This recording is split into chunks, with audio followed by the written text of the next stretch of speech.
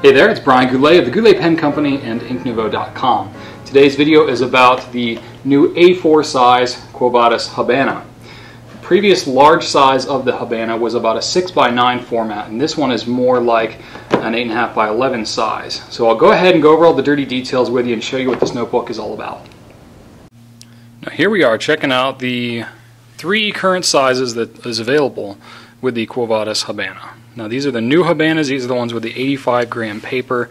The making of this video is as of April of 2012. Habana's gone through a couple of different changes over the years, a couple of different paper styles, but the one that it currently has is 85 gram off-white paper. And previously they were only available in these two sizes. You got about a 6x9 size for the larger one, which was quite large, compared to Moleskines and the Rhodia Web notebook. It's a good bit larger, but this one's even bigger. I actually had to zoom out on the camera a little bit just to fit this thing in the frame.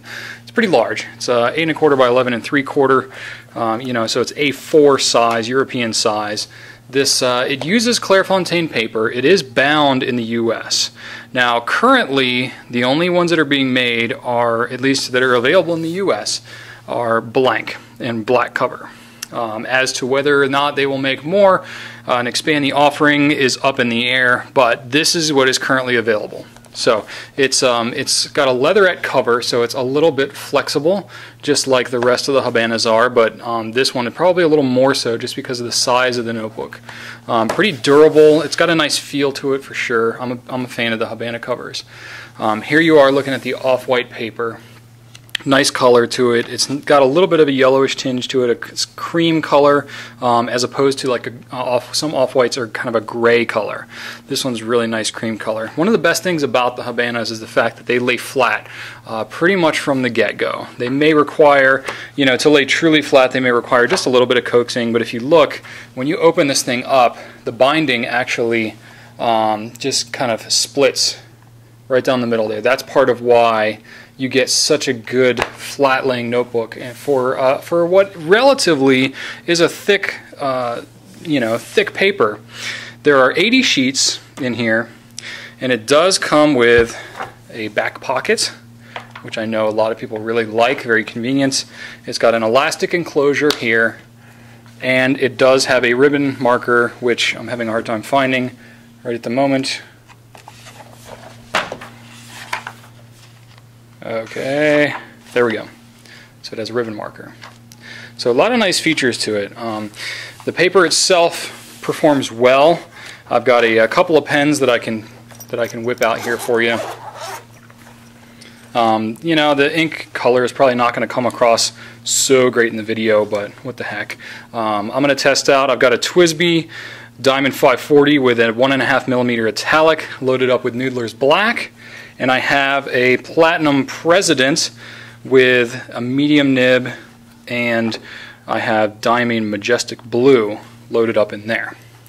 So let's go ahead and zoom in and show off a little bit of what this paper is like. So I've got a TWSBI 540.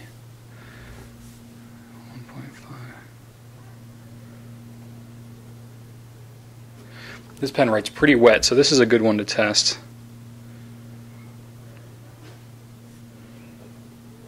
I actually have a hard time zooming in because I'm having to zoom out so far just to get the whole thing in the picture. And then I've got a Platinum President.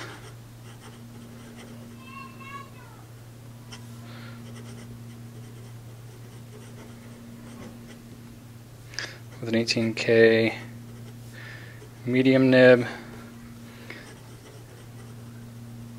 Diamine Majestic Blue.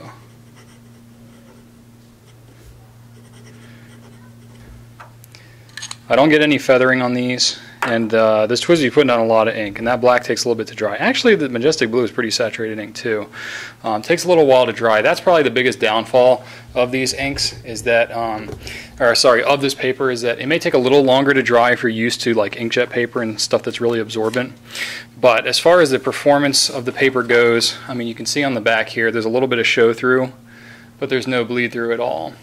and the show-through actually shows up more on the camera than it does in real life. But you know, if you take some of the other papers and put down as much ink as I did here, they're not going to be looking so good. So I would be confident to be able to write on the other side of this rather easily. So there you go. That is the paper of the 85 gram A4 size Quo Vadis Habana. There you have it. I hope you enjoyed my video. If you have any questions, you can always email me at brian@gouletpens.com. Thanks a lot, and write on.